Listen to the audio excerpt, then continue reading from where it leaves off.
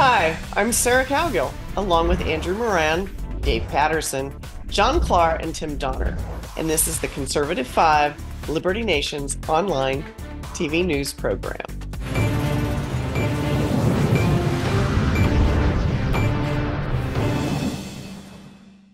President Biden appeared to take a strong stand against Iran as the hostile Mideast nation was threatening retaliation.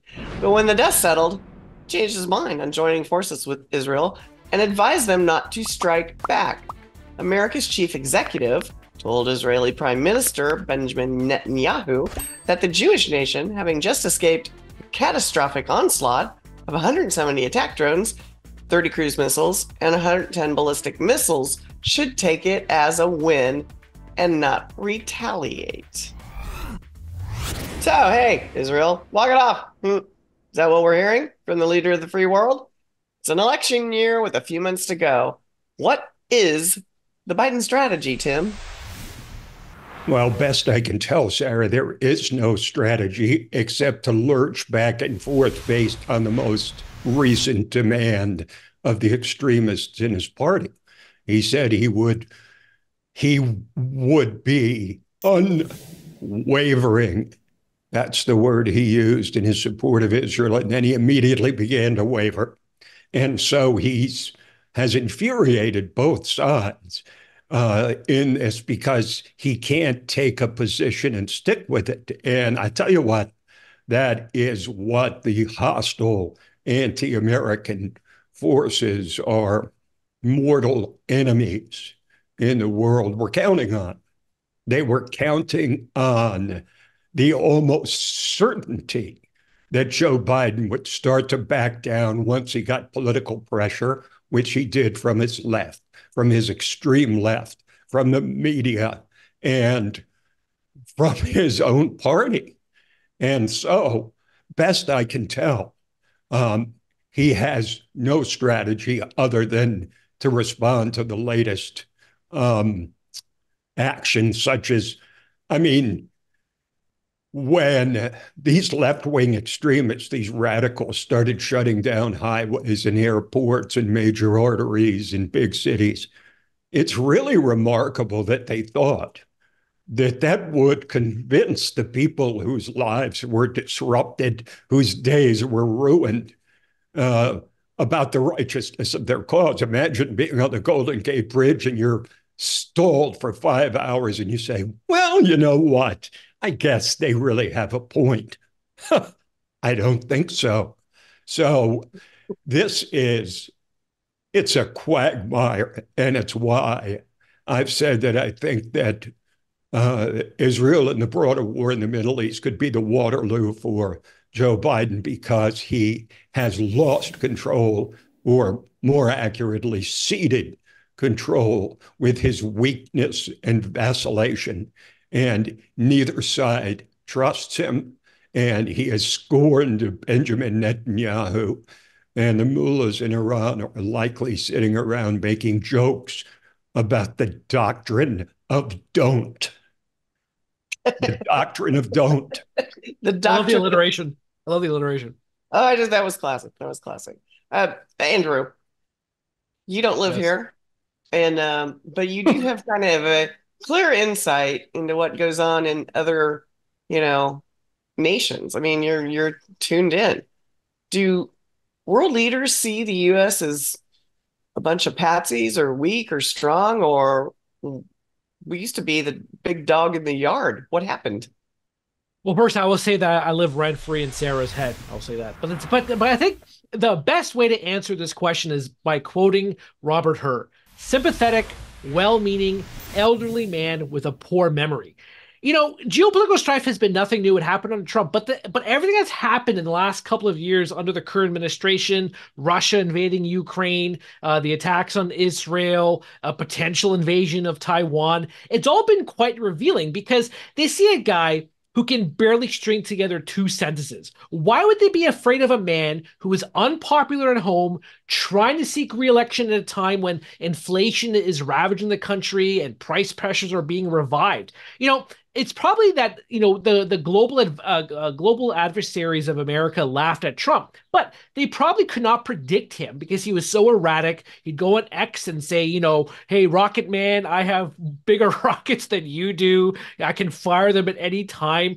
Vladimir Putin, he was interviewed a couple of months ago, and he was saying how he would prefer Biden than Trump because Biden is more predictable. And of course, he's a standard politician. He just follows, the military-industrial complex and the neocons and all the pro-war members of the Democratic Party. So it's understandable what would happen. But overall, it's guaranteed that the country's adversaries and probably even the U.S. allies see Joe Biden as a joke who can barely walk, and he wakes up late with the pap mask on his with the pap marks on The his face. CPAP So mask.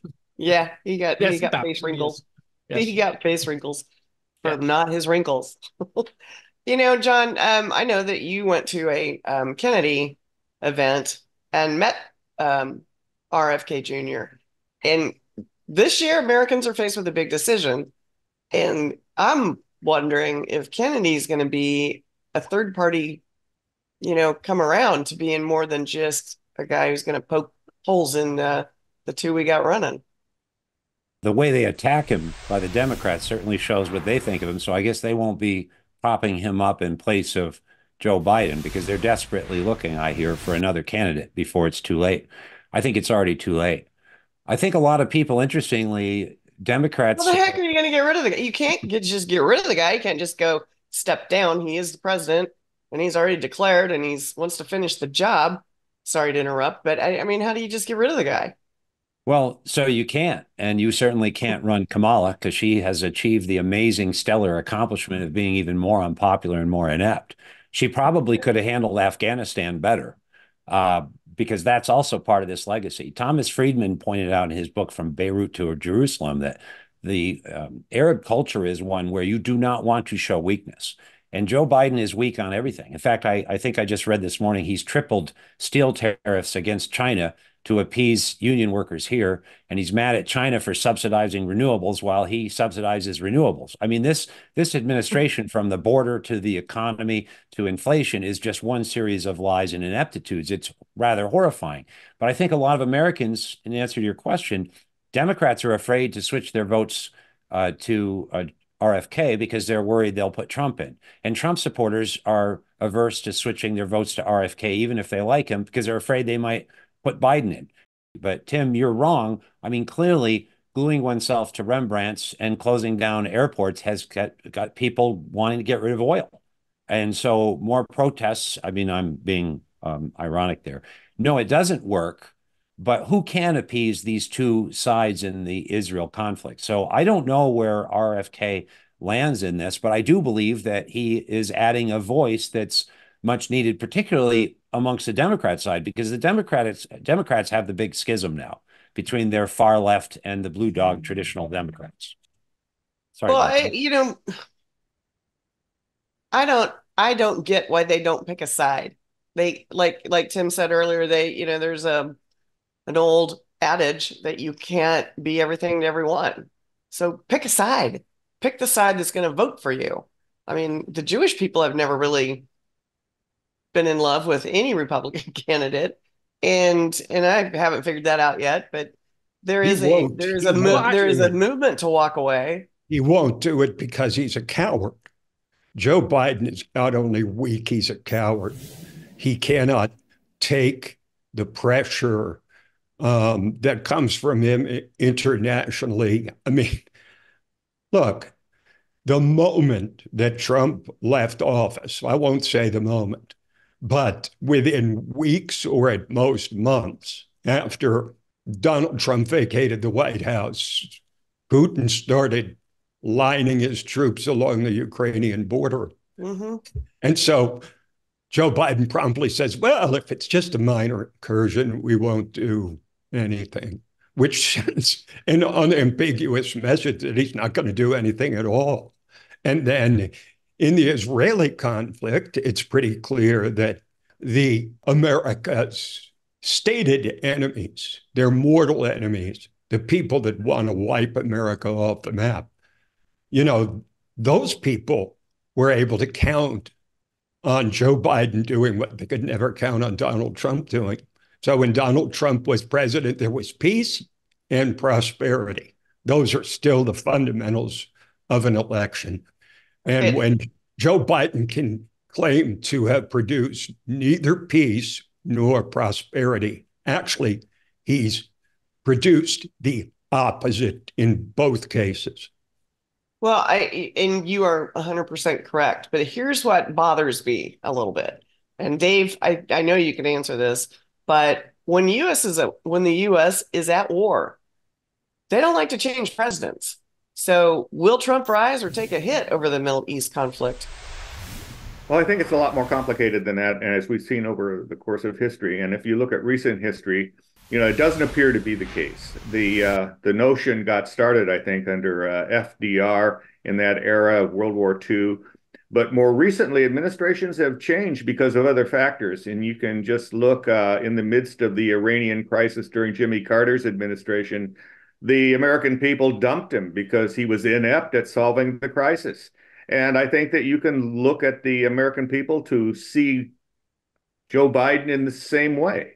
The defining factor in whether, the American people keep a president in office, during a war or crisis is just basically determined by the voters' perception of how that president is handling the crisis. And we know for a fact that Joe Biden is totally inept at handling crisis. You don't have to look very far. He wasn't in office 9 months, and he stumbled, bumbled, and fumbled his way through the Afghan withdrawal. As John so rightly explained, it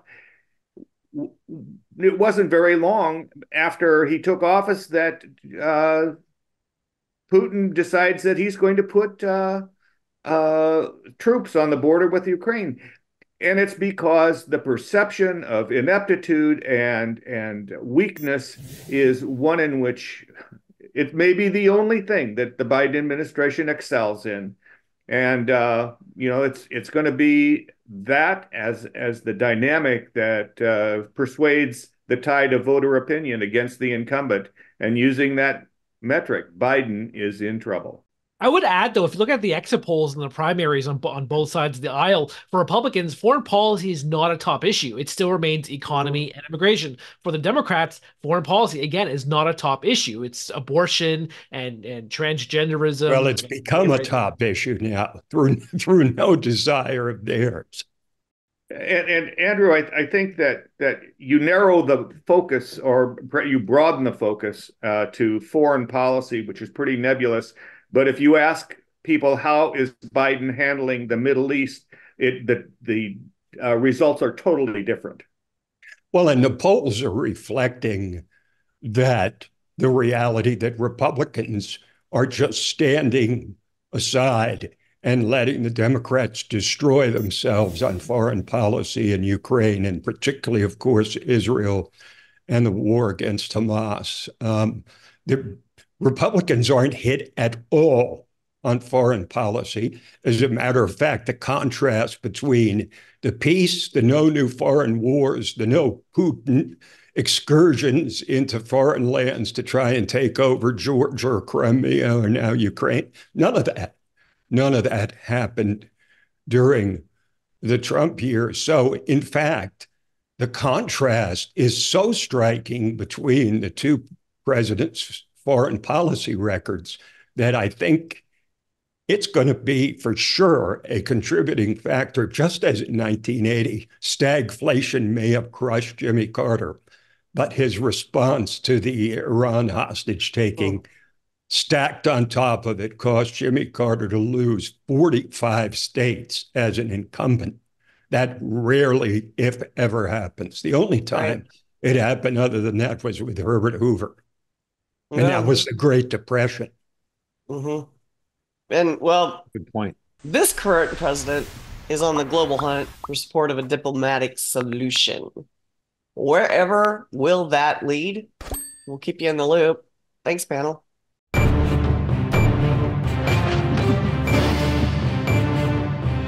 Well, that's it for our Conservative 5 panel today.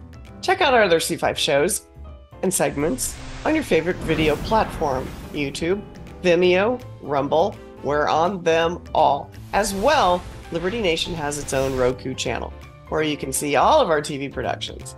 I'm your host, Sarah Cowgill. Thanks for joining us today for Free Thinking, Free Speech, LibertyNation.com.